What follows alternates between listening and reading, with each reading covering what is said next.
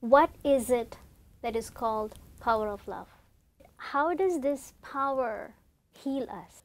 Oh, it's a beautiful thing to think about, isn't it? All of our viewers would have felt this power of love in their lives. It makes our lives worthwhile. The power of love works in different parts of our lives. We have to have a center, focus on ourselves. And we have to learn a little bit about ourselves so that then we can spread that power into all aspects of our lives. Think about a grandmother and a little child that's fussing. And the child is running around, and the grandma says, "Come over here now. Come here. Sit on my lap."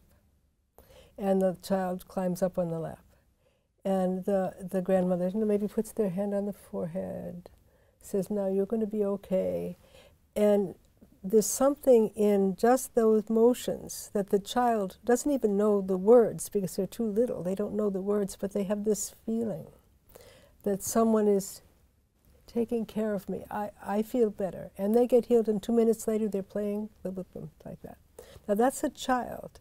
And if we have those experiences, a lot of those experiences when we're young, then we can calm our own selves down and make our own selves like peaceful and quiet.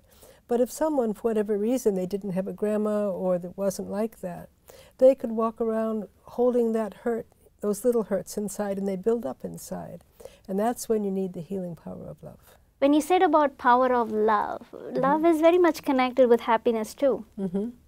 Because when you said a loving person is a happy person, and a happy person is a successful person. And a happy person would spread love just by their nature and their attitude. How do I work towards this power of love? How do I build this power of love within me that can heal me, and through me I can heal the world? I'll just tell you a little bit of how it was for me. Because here I am in the middle of this stressful world, listening to people come through the door and they're stressed.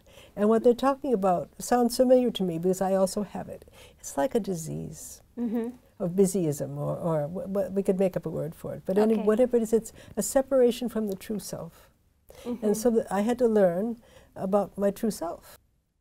So first and foremost for me to work with myself is for me to accept, because it's acceptance that would lead me to loving myself. And once I am in that positive realm, then connecting with the Supreme, connecting with God becomes easier, because I can't be on a lower frequency and trying to connect someone with a higher frequency.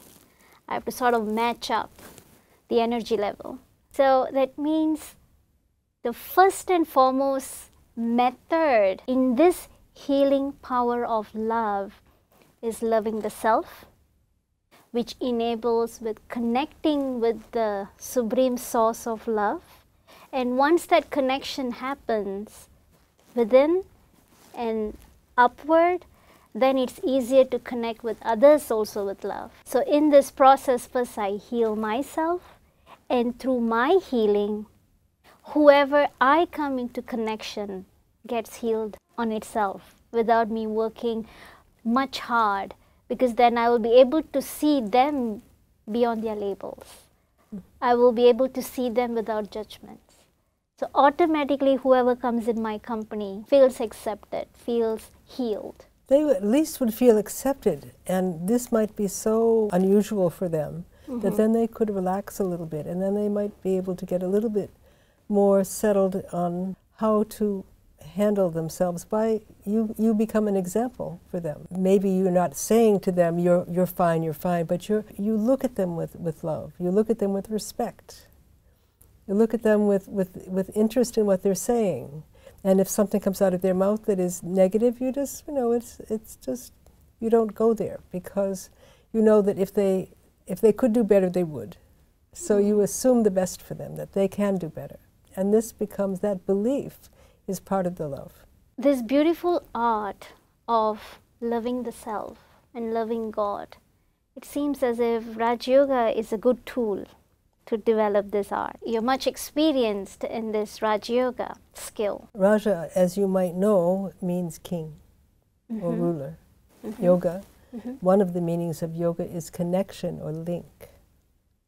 So first, I need to link to the real me inside, the being, not the one that does the doing, but the one that is truly a well-wisher, a loving soul, a peaceful, one who can become still and peaceful so that I don't repeat old stuff that's not real anymore, that I stay in what's real about me. I have to become the ruler of my own self, which happens gradually. But the Raja Yoga lessons are of various levels. The first level is understanding about the soul and the Supreme Soul, God, and some basics. And then from there, it's, as you said, it's kind of a skill-building practice, but with a lot of love and joy in it. At least for me, I found it so, I mean, I had studied psychology, I had thought a lot about those things, but I wasn't able to really experience the fullness of myself until I had let go of some of the other aspects that were distracting me.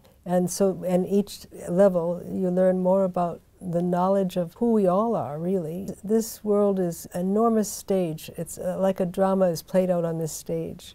And we're each actors in this play. I mean, Shakespeare said something like that. And yet it's true. And so, but when I'm in my roles, then I'm the actor. When I'm sitting in meditation, deeply, deeply connected to my true self and to the source of love, then the shifting and away from the old into the new happens very easily. And it becomes more permanent because I believe it, I feel it to be true. And so that's what happens. So it's several levels. You can start at the beginning and go as far as you want. But it's made a world of difference in my life and the work that I do. Yeah. Wonderful. I hope you do check it out. Sure. Now that I'm inspired looking at you, I'm sure that this meditation practice will be very useful for me and for everybody. If more people meditated, there would be much less violence and anger and defensiveness and lack of love.